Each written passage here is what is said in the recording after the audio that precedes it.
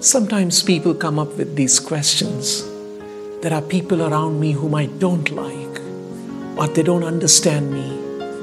And I have all of these people very envious of me, and I have negative feelings towards them. They have negative feelings. How do I manage all of these things? Actually, Krishna consciousness, as taught in the Bhagavad Gita, offers a very wonderful solution.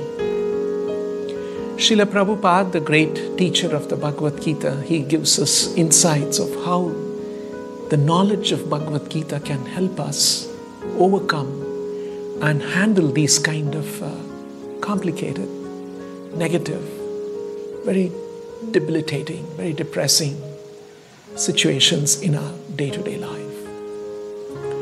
Srila Prabhupada gave an example.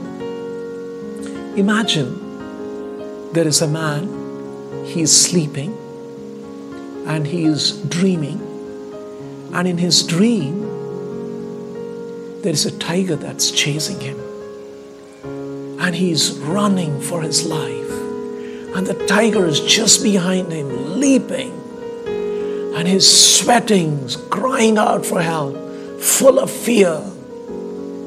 Now, when a man is dreaming like this, and if you want to help him, what can you do?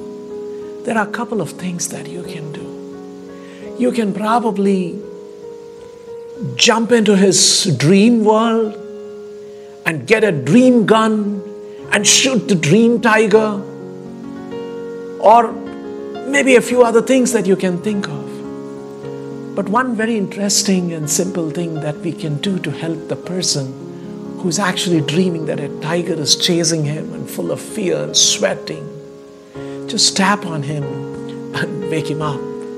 And then once he's woken up, and he will look around and say, oh my God, the tiger is gone and I don't have to fear anymore. Exactly the same way, the knowledge of Krishna consciousness given in the Bhagavad Gita wakes us up to another level of reality, which is actually the reality that we must inhabit and we must live in. This material world is like a dream world. It's a dream world in the sense that all of the things that happen in this world are temporary. They come and go. They change. They never stay forever. So, we are dealing with a temporary world, while actually there is another everlasting, eternal reality to which we actually belong.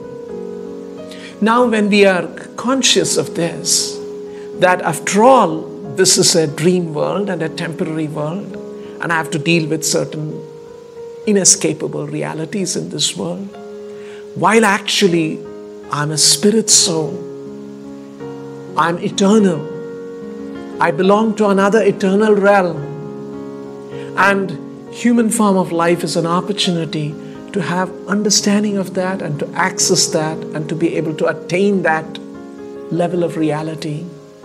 And so here in this material world, we have to deal with it, with things as it comes, in a more detached, in a more unemotional, and as our duty calls for. So if we have this perspective and we are constantly having certain spiritual practices which is helping us to remind ourselves of the higher reality and helping us to elevate ourselves to that reality, and while we are here in this world, we deal with the realities in a more balanced, in a more equipoised manner, not give too much importance to the negative things or depressing things. Do as things call upon us to do, dutifully, very responsibly, very, very thoughtfully, but at the same time working on spiritual principles that one day I must achieve that higher reality. So this is a dream world and there is a real world, and Gita helps us to awaken us to that real world. And if this perspective is maintained in life, we will know how to handle challenges in this world.